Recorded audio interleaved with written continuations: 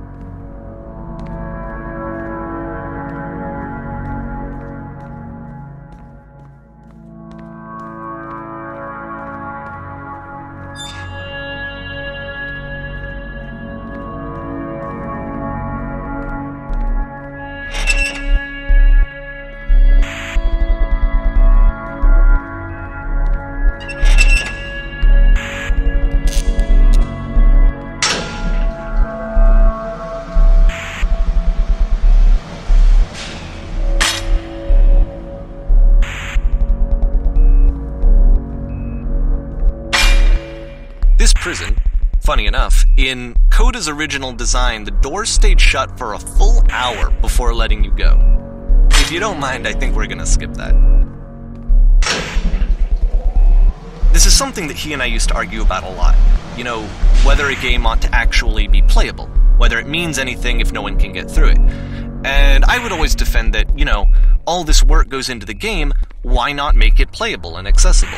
And so we just got into heated arguments over it, and there was one time that after one of these conversations, he went home, and a day or two later, he sent me a zip file entitled Playable Games that was full of hundreds of individual games, each of which was just an empty box that you walked around in and nothing else.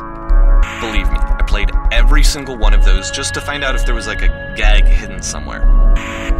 There wasn't.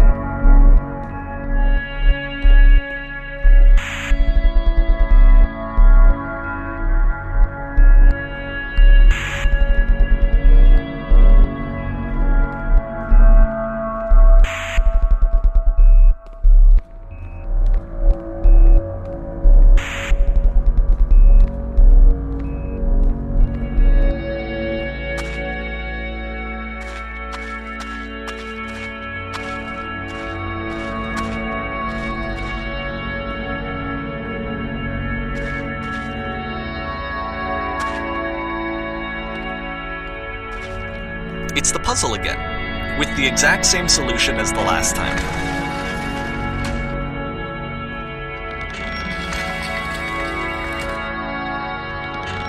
There's still no clear indication of what makes this puzzle so special that Coda is going to return to it over and over. But I promise I'll share with you my interpretation very shortly.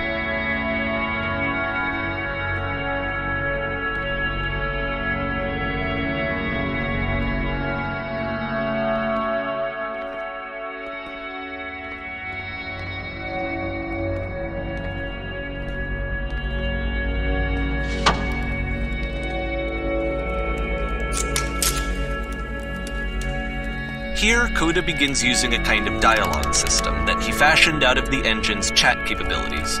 Use the 1, 2, 3 buttons on your keyboard to respond.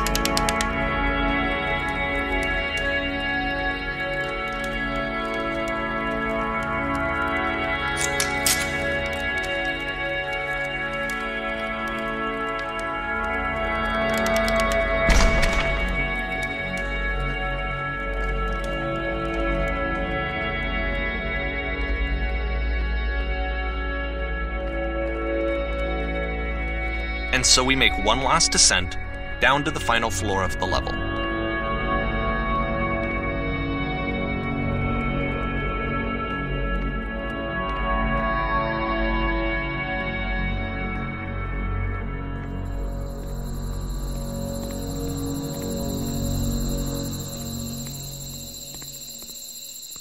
It's a lamppost.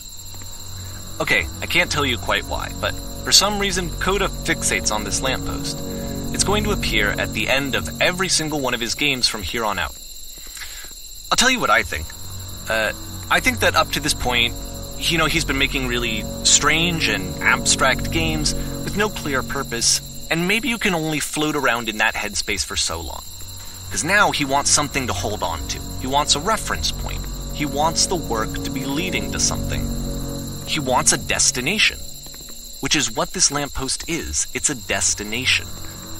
We're going to see it in the work as well. His games are just going to become a lot more cohesive, a lot more fully developed, with more of a clear idea behind them. And as we go, that idea will get clearer and clearer and clearer.